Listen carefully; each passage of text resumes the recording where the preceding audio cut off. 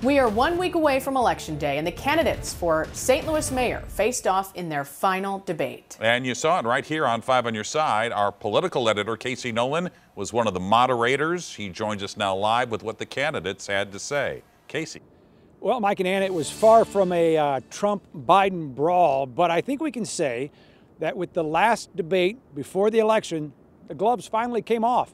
Covered a lot of topics with Treasurer Tashara Jones and Alderwoman Kara Spencer, including race and racism and how that can affect any issue in St. Louis.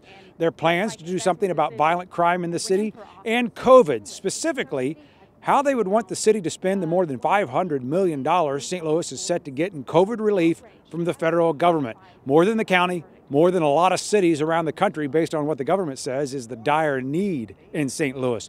Both candidates talked about using that money for vaccines and housing assistance. They also talked about whether the other should be trusted with that much money.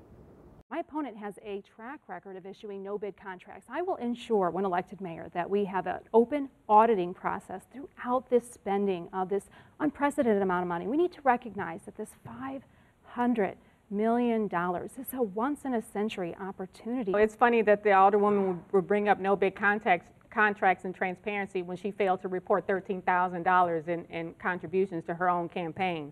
So if she can't report that, then how do we trust her to spend $500 million? To put it bluntly, a lot of people think this race will come down to race. Can a white mayor know enough about being black in St. Louis to lead a majority-minority city? And both candidates spoke pretty frankly about that right at the top of the debate, and you can see it right now, all of it, in fact, on KSTK.com under the As Seen on TV section.